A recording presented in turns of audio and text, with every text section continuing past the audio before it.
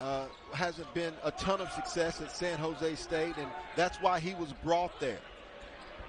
There's Nick Smith. Robert Viola got it stripped away. Now it's Smith on the move.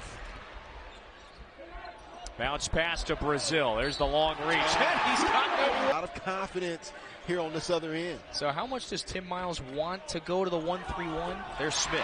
Coach has. Yeah, this is where he previously coached more than a decade ago. Here's Smith, and that floater is just pure. Was trying to get out there after missing the first 6 games with that knee issue. On the drive again, he gets fouled. And but this is also a good opportunity for them to practice against that. You think about the SEC, Coach Kermit Davis. They did a nice job of getting back in defensive transition. I think Coach Musselman probably told them to try to push the pace a little bit, and I like that. What you hope defensively for San Jose State is they're trying to pretty pass. Smith has got SEC, but the job that he's done and how he's gotten Arkansas to 2 back-to-back Elite Eights has been so impressive. There's Smith for 3. He's now got 11.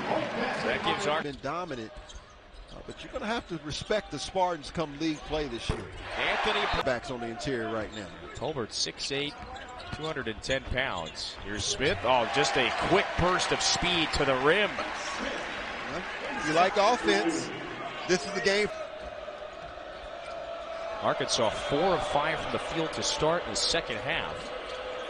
Cardenas. Because he has Trevor Brazil, who can actually give them rim protection as well as mobility. It's a great point. There's Smith 4-3. Yeah, welcome back, welcome back. That's what Razorback fans are singing right now, and Nick Smith happy to oblige. Brazil was calling for it on the streak to the basket. Instead, it's Smith. Finds Brazil. Corner 3 in the air. And